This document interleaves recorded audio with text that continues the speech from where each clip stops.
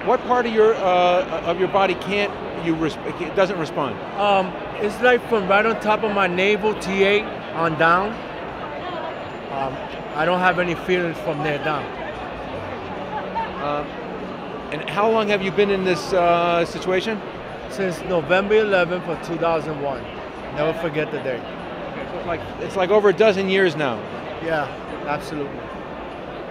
And what does this product allow you to do?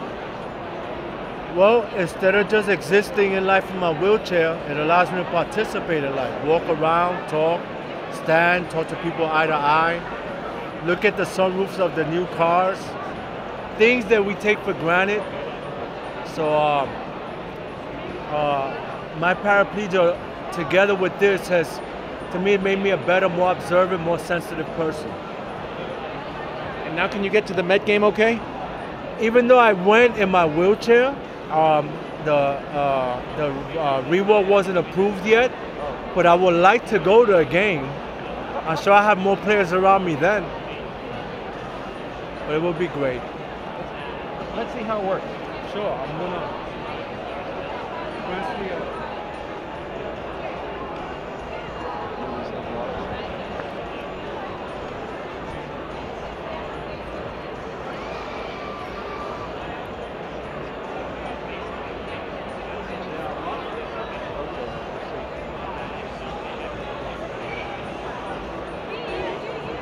Okay, what's he doing now on the watch? He's selecting the mode, so he's choosing to put it into walk mode. He tilts his upper body forward ever so slightly. The motion sensor picks it up, and he starts walking. He's in complete control of the system. When he wants to stop, he can stop. When he wants to sit, he can sit. He's walking the system. The system's not walking him. And how does it work? There are motors and gears in the hardware on the legs. There's software in the backpack, and there's a tilt sensor on the side of the device. When he shifts his upper body, the tilt sensor picks it up and kicks the gears and motors into motion. And they move him gently? They move him? Mm-hmm. Yeah, he has a very natural heel-toe strike. You'll see when he walks, it's similar to our walking. And that means that he's not putting extra pressures or forces on the movement of his legs because it's moving in a very natural pattern. Thank you. Okay, let's give him a So, Gene, you're a tall guy. Yeah, I kind of forgot that until I got up. My son was born January of that same year, and this happened to him in November, so he never saw me walk before. Until he was like 12, going on 13, and I had this on. And at that time, he was the type of kid that can't stop talking, why this, why that, you know, this, that, and the other. And for the first time, he saw me get up, his jaw dropped, and he didn't have a word to say. He didn't know what to say. But it was emotional for me to take a walk with him, because I never did that before. And then after that, a few months after that, my wife came. And that was even more emotional because I thought she was gonna faint. And the cameras were on her, and she said, I remember that I met him this way. And I had to really compose myself, you know, because she really got me with that one. So, yeah, but it's been not only physically, but psychologically a blessing. How psychologically has it affected you? Well, like I said, you know, living your life in a wheelchair, I feel like you're just existing. You're not, you just exist, you're there. I put this on and I participate. I take walks with friends. I go to Starbucks in the VA, they have a Starbucks in the lobby. I get coffee. I walk around, talk to people like I'm talking to the camera right now, eye to eye, standing up.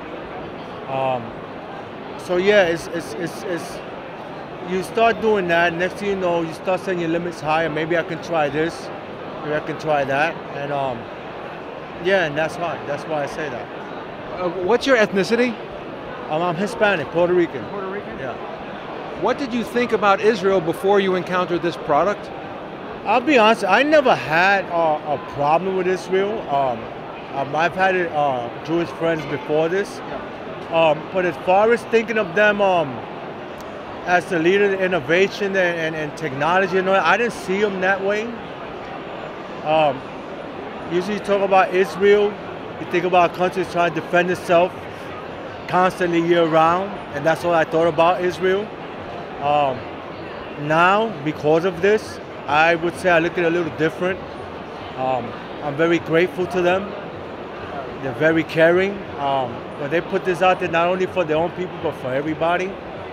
And I'm glad that Amit Goldfarb, I came across him, which is the inventor, the Israeli inventor. And I think they're great people. I really do. Not the way the news depicts them? Well, again, I've had Jewish friends before this. Yeah. So yeah, I really didn't accept things like that. I don't see why the news would depict them the way they do sometimes. They're just a country trying to defend themselves. That's what it comes down to. Something anybody would do at any scale, even one man to another would defend himself and his family. So no, I don't see that side of Israel. I think they're very good people, very caring people. And I hope to go there someday. And walk around with the rest of the guys? Yeah, that's where they are. The inventors that he's invited me to, so we're working on making that happen. What caused your injury originally? What was that? What caused your initial injury? I had a fall at work from a ladder, a 20-foot fall. The ladder landed one way and I landed on my back right across it. So that's what did it. It's okay, I'm a man of faith. I feel that God does things for a reason. I have touched a lot of lives using this. Like I say to people, this is much bigger than me. People always ask me, when am I getting one? I do want one, but I'm not focused on that right now. It's like my Israeli counterparts. I'm more focused on getting the message out there so other people in my situation can have access to it. And that's my motivation right now to this. Thank you very much. So Fantastic. Thank you.